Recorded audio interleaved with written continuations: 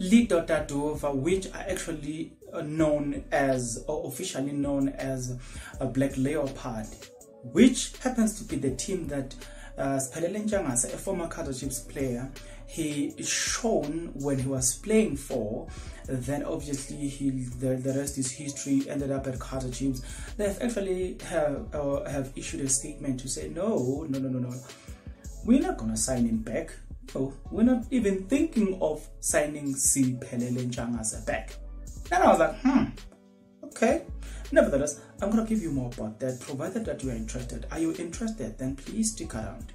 To those that will stick around, guys, if you are not yet subscribed, what are you waiting for? Because to subscribe, it is free. To like the video, it is free. To comment in the comment section below, good people, it is free of charge. Without further ado, good people, now they've got this to say, a very funny statement, but well, it's very fun, yeah? It's very fun. They start by saying and now there are rumors that the troubled Ntshangase might be rejoin Motsepe Foundation Champions outfit Leopard next season to receive his funding career.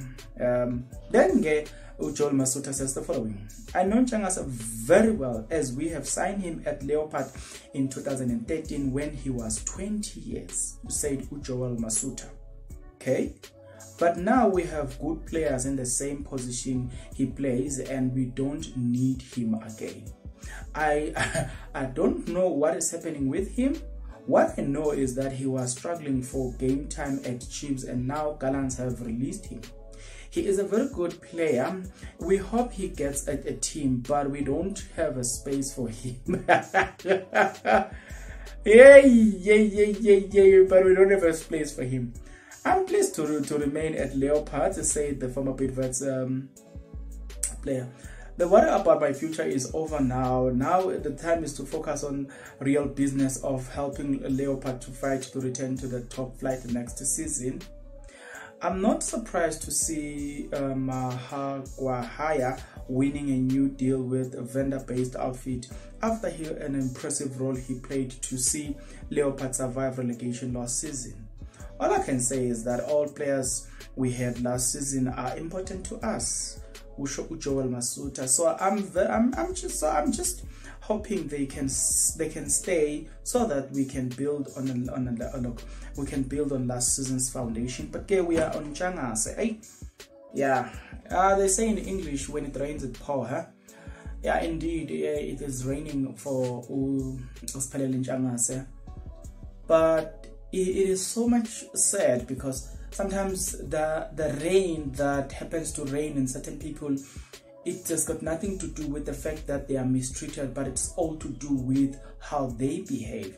And this is where basically it hurts. But yeah, to players that are to look at this and learn a lesson, that most important lesson, guys, that you need to learn from this situation is that your behavior is everything. Your credibility, I mean, guys, your reputation is everything. If ever there's something that you, as a human being, you need to fight for, is your credibility, is your individuality, it is your dignity, you know, your reputation. Once you maintain that alone can open doors that are closed without you having to push those doors because of that type of reputation you have built over a certain time. But until the next episode, guys, please get into the comment section below right now. Tell me what you think about the situation that Siphelele Ntshangase is faced with. I'm ready to interact with you in the comment section below. Until the next episode, good people, please take care.